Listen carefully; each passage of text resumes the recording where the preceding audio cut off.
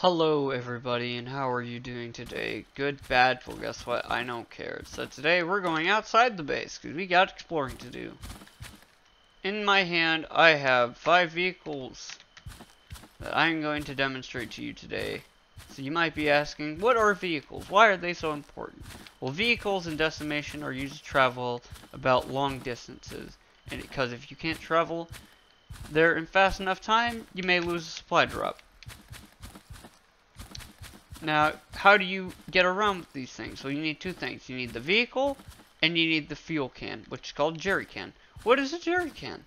Well, a jerry can right here is something that holds gasoline, which powers a vehicle, or fuels a vehicle, to keep it moving. So, we're going to go through these list of vehicles, why each are important, and how its strategic value is absolute. So, the first one right here is an 8.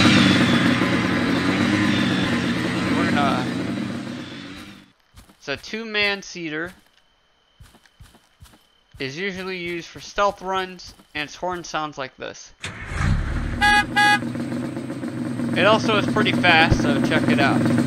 I can run over animals and slaughter them.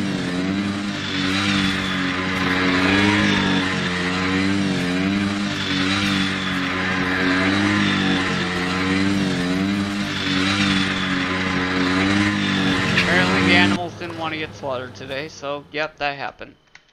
Next, we have the Buggy.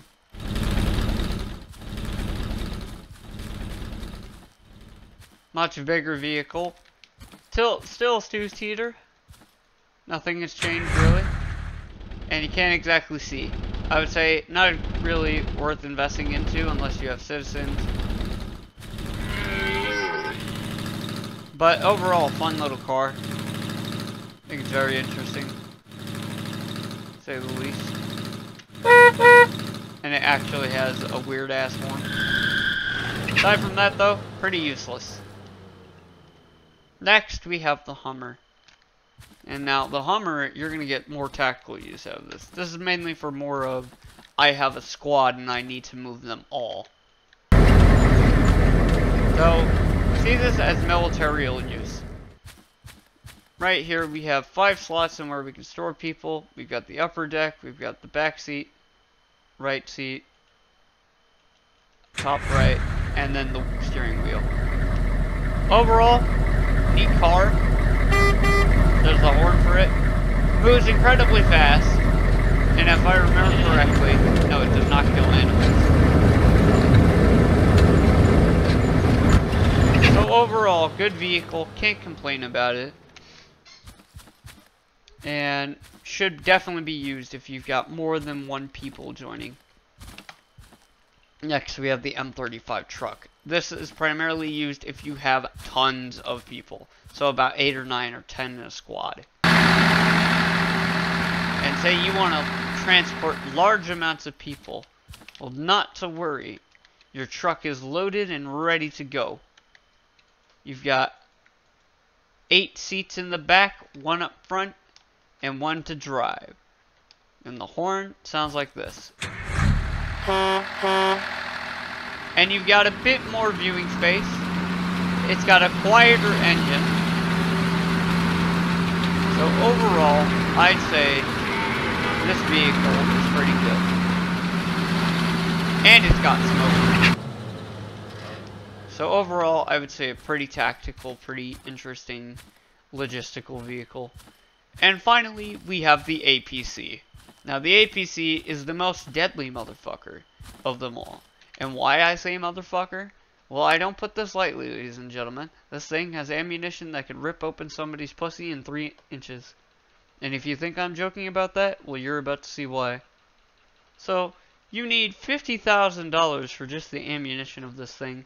And in-game, this will cost 1.53 million caps. Not golden caps, just bottle caps. And this is what the box looks like. You go away. I don't need you anymore. Actually, I'm gonna put all of these away. And I will make sure to put up the price for them. So, anywho.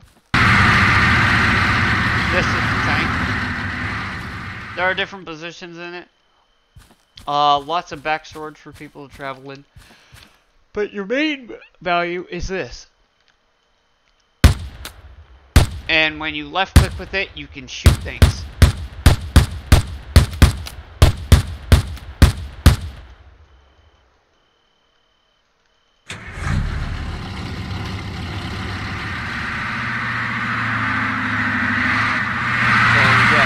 Vehicle that can shoot, and you want to learn about tanks, most likely best gameplay.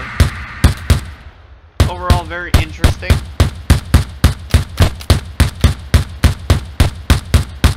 And does a lot of damage. So I would highly recommend getting one of these once you get on the main servers. But yeah, that's about it. Main message, vehicles are awesome. And you gotta love them all.